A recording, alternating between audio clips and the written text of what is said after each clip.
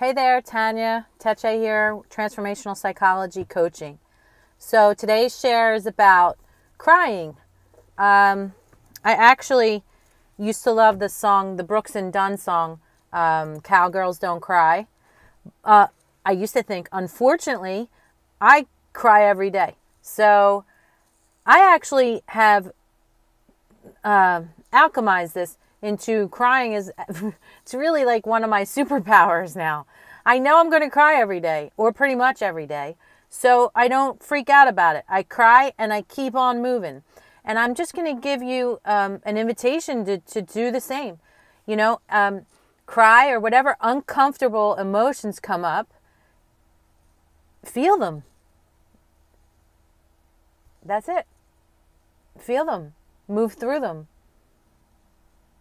It doesn't have to be a different way, at least in that moment. Cry and keep on moving. Give it a try. Anyway, reach out if you'd like to. I have a lot of tips I can share that really helped me, and I'd love to see them help others as well. There was a gap that I lived in fear of.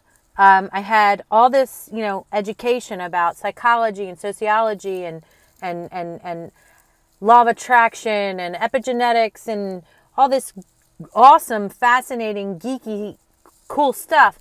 But I couldn't make myself feel better for so freaking long until I learned about NLP, neuro-linguistic programming, and some neuroscience pieces and some energetics.